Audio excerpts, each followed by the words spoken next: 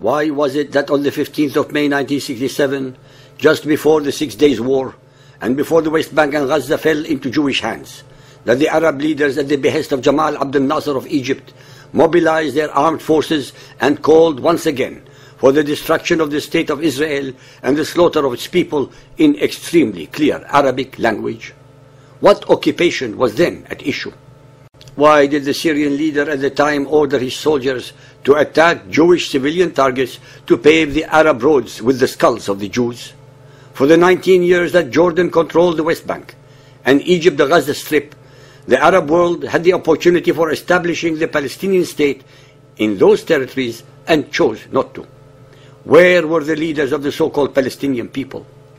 Why were these leaders deafeningly silent about the rights of the Palestinian people? In fact, where were the Palestinian people? Why did they not have an intifada against their Arab brothers' occupation? If the conflict is about Palestinian statehood, then why was there no talk whatsoever of a Palestinian state for all those 19 years, during which period these territories were free from Jewish occupation?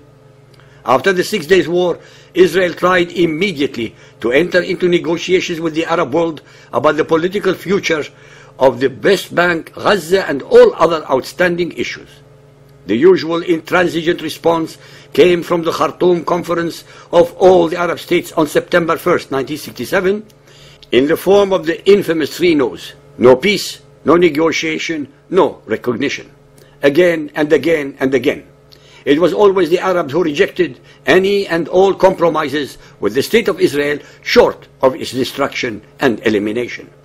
Let us now look at the unanimously adopted UN Security Council Resolution 242 that was declared on the 22nd November 1967, establishing the principles that were to guide the negotiations for a final and lasting Arab-Israeli peace settlement. This resolution was a tortuously negotiated compromise between competing proposals. Every letter, word and sentence in the resolution were fought over by all the parties concerned because of the immense implications contained in their meaning, until the final version was declared, because it contained several general, all-encompassing terms instead of the specific ones that the contending parties would not have accepted.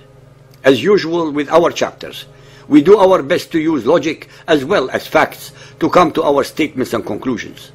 All the quotes that I shall make can be substantiated by all of you on the internet from the United Nations archives. The first and most contentious point addressed by the resolution is the inadmissibility of the acquisition of territory by war. The Arabs and their supporters very conveniently and for obvious reasons read 242 as though it ends here, and hence, as far as they are concerned, the demand that Israel should withdraw from all territories is proven. Well, ladies and gentlemen, nothing could be further from the truth. On the contrary, this clause does not do such thing, because the reference clearly applies only to an offensive or aggressive war and not to wars of self-defense. If this were not the case, the resolution would then actually provide an incentive for aggression, because if one country attacks another and the defender repels the attack and acquires territory in the process, then the former interpretation would require the victim, that is the defender, to return the land it took back to the aggressor. Thus, aggressors would have little to lose, since there would be no penalty to pay for their aggression, as they would thus be insured against the main consequences of defeat. Moreover, the resolution calls for the withdrawal of Israeli forces from territories occupied in the recent conflict. And this is linked to the second unambiguous clause calling for the termination of all claims or states of belligerency, and the recognition that every state in the area has the right to live in peace within secure and recognized boundaries, free from threats or acts of force. The resolution does not make Israeli withdrawal a prerequisite for Arab action. On the contrary, they are linked to work together to achieve a peace settlement. Nor does the resolution specify how much territory Israel is required to give up, since the Security Council language deliberately omitted the use of the term all the territories occupied during the 6 Days War.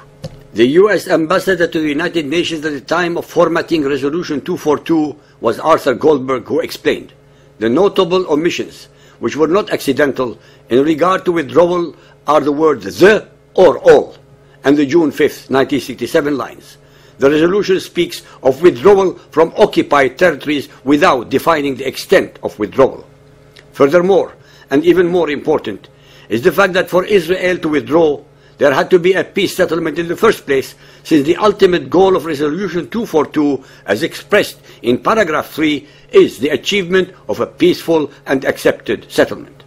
The Arabs demanded that Israel should abide by the UN resolutions, while their Khartoum declarations of no peace, no negotiation, no recognition were still in operation. Once again, I would like to point out to you some obvious points that most people miss while reading the hundreds of pages regarding the issues above. In the whole of Resolution 242, there is no mention of an entity called Palestine. There is also no mention of a Palestinian people. There is no mention of Palestinian refugees. There is no mention of Arab refugees. Nowhere does it require that Palestinians be given political rights or territory. In fact, the resolution used the generic term refugees as a deliberate acknowledgement that two refugee problems were the product of Arab aggression against Israel from 1948 onwards, one Arab and the other Jewish. After the 1973 war, when Egypt's Anwar al-Sadat made peace with Israel, Israel withdrew from every occupied inch of the Sinai. Thus, at a stroke, Israel withdrew from 91% of all territories under the 242 resolution. As usual with Arabs and Mohammedan Islam, for making peace with Israel, al-Sadat was assassinated. And again, once more, when in 2000, at Camp David, Yasser Arafat rejected without making a counter-offer at all Israel's proposal of 95% of the West Bank and Gaza, as well as land compensation for the remaining 5%, his intransigence was wholly consistent with Arab rejection of any Jewish presence at all in the Middle East. If the Arab-Israeli conflict is about a Palestinian state, then there has always been an obvious solution of two states living in peace side by side. The conflict is in reality more fundamental and therefore all the more intractable, and is actually about Arab rejection of the very presence and existence of a Jewish state and probably any Jews at all in the heart of a Mohammedan Muslim Middle East. By the way, this rejection by the Mohammedan Arabs also includes the inadmissibility of having a Christian majority state such as in Lebanon, or even in the final analysis any Christians in a totally Muslim Middle East. Furthermore, the Charter of Hamas calls for the murder of all Jews worldwide, and rockets from Gaza continue to target Israeli civilians even after Israel's evacuation. Threats of genocide and a second Holocaust, together with the denial of the first, emanate from Iran. And the Arab world is awash with the most rabid and pernicious anti-Semitism. The war directed against the state of Israel is really part and parcel of the global war waged by fundamentalist Mohammedan Islamic tyranny against freedom and democracy. Israel is being made the first scapegoat because of its small size and vulnerability. Hence, all those who believe, with the best of intentions, that they are defending a vulnerable victim, that is, the Palestinians, are actually being complicit in one of the worst injustices in the history of human civilization. They will have sided with the forces of death and destruction, of fear and prejudice. What if the world is siding against the only beacon of freedom and democracy in the Middle East, thereby endangering us all? Because the fate of the Jews is often a sign portending the future. Hitler came after the Jews first, and then he attacked the world. Hijackings were attempted against Israeli airlines, and then to all and any airlines in the world. Suicide bombings began in Jerusalem and then migrated to New York, Bali, Madrid, London, and Nairobi. The Jews and Israel are only the litmus paper used by the fundamentalist Mohammedan Islam as a precursor to world domination and subjugation. After Israel and the Jews come the Christians, Hindus, Buddhists, animists, and all other unbelievers.